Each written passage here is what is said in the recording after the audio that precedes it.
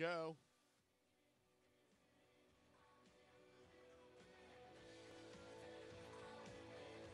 They're off. Black Oak Quiet and Lawton WV to the front. Oshkosh High Noon is moving up. Twisted Sister on the inside. Doreen of Ruckus, Crystal Kirk was forced wide. It is now Lawton WV getting the lead by a length. Doreen of Ruckus there, forcing the pace. Oshkosh High Noon, then Twisted Sister. Crystal Kirk has nothing again tonight as they head for home. Doreen of Ruckus gonna prevail. 2-8-3-6.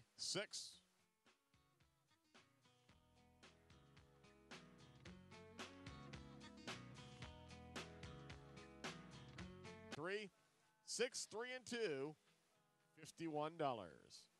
The winner was number 2, Doreen of Ruckus. She races for the Lomax Kennel, and the trainer is Peter Lomax. And that's going to do it for this Friday night of racing. We certainly hope you enjoyed yourself. We'd like to thank you for attending. Doubleheader day coming up tomorrow.